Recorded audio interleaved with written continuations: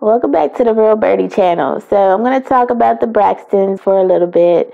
I did reviews on them before, and they're on their 7th season. So I'm not sure if I'm going to keep doing them because it is getting a little old, and I think a lot of people are saying that. But so I'm just going to do episode 1 and 2 together. And the first episode was the bachelorette party. And that thing, I had never seen. Well, first of all, I never been to a strip club, never been to a bachelorette party. So it's a lot I haven't seen yet. And what they showed on that episode, you guys have to see it for yourself, because it was just basically that's all the episode was about, was the bachelorette party. Them guys was in there just butt naked, and Tawanda was the one that planned the whole thing. So it was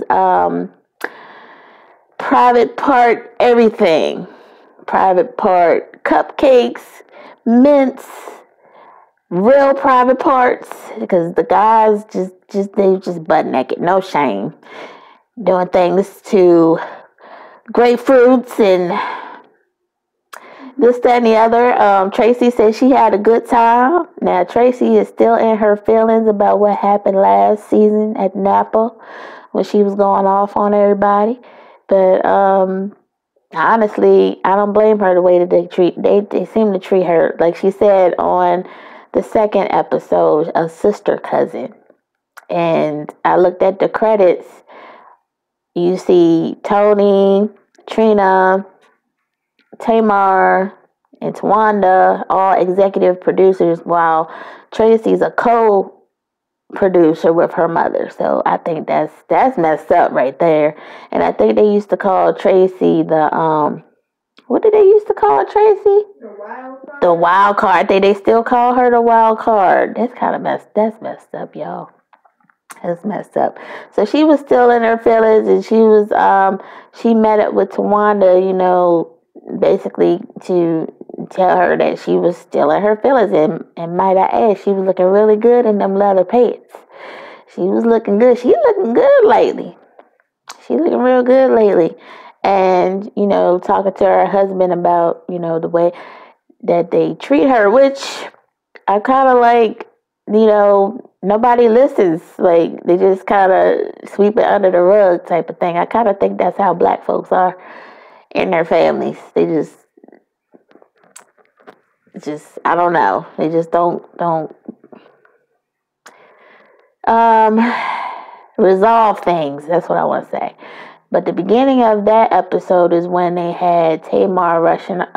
They had talked about Tamar committing suicide, and basically they were just saying if she needs them, let her know, and that for anybody else that needs help, get help.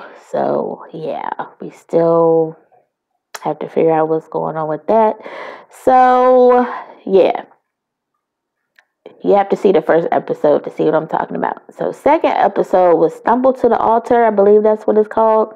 And apparently Trina planned the whole thing, which I thought was crazy. I'm like, this girl got restaurants and wine. But she sell wine, I don't know.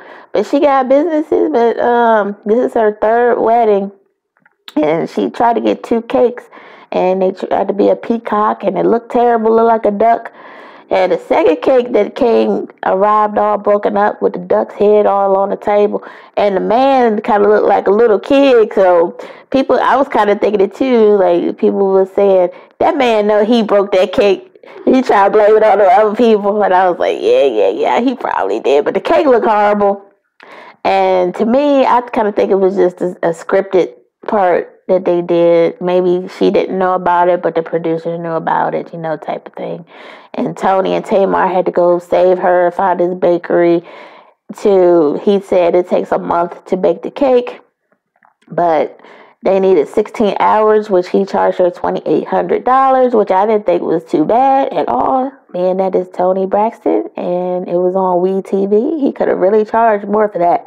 So they basically just did a regular 3 or 4 tier cake. I believe that's what it was. But Trina she tried to say she's not being a bridezilla, but she's kind of going off on her man a little bit. Everybody think he look like the Allstate guy. I don't see it. He do not look like Dennis Haysbert.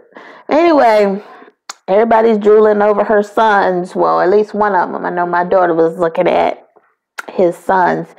And daddy acting crazy.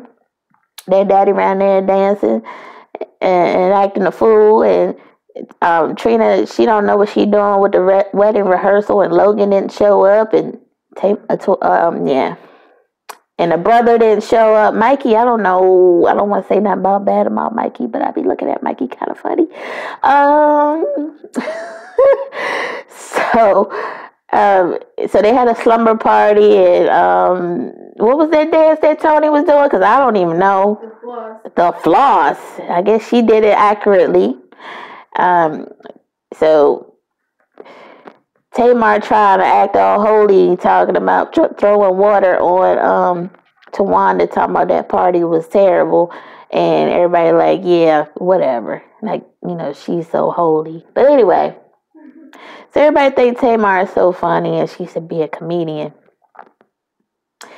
Let's see what else happened. Yeah, she was yelling at the man, talking about he said, you gonna have an attitude tomorrow on the wedding day? And she said, your baby daddy gonna have an attitude. I don't know what that meant. Your baby daddy gonna have an attitude. And then they set Miss Wanda at the table with Miss Evelyn Braxton. And Miss Evelyn was looking good. Now the other woman was looking sour faced, like I don't know what. She was looking upset. And so Miss Evelyn was like, I don't think I'm sitting at the right table. And Tawanda like, y'all got her at the wrong table. So they had to move her. And she was like in the confessional, I got the victory. She just looked like so sad. She looked like something was wrong with her. Yeah. So everybody keep telling Miss Braxton to get over that issue. But that would be very hard if your husband was a pastor and that he was your first love and that was your friend in a church and they hooked up and now you by yourself, even though she don't have to be by herself. I don't see why she by herself, but that's something hard to get over, I would think. And they say that she passed her bitterness on to her daughters, which it may be true. That's why they may have to see Iyanla again. Who knows? Especially Tamar. So they go out to get married. Apparently Tony came in this, I don't know, still don't even know what the outfit was, but it was real sexy. She had these boots on. All the other sisters were dressed nicely, and Tony had the idea to hold the train while the daddy tried to walk her down the aisle, and then Tracy then knocked her over the plant. So yeah, that's where it ended. So I'm not sure if I want to review these. They're kind of, I've been watching them since the beginning. So we'll see, y'all. So if y'all saw the Braxtons, these episodes 1 and 2, let me know. Don't forget to like, comment, and subscribe. I will see you guys next time.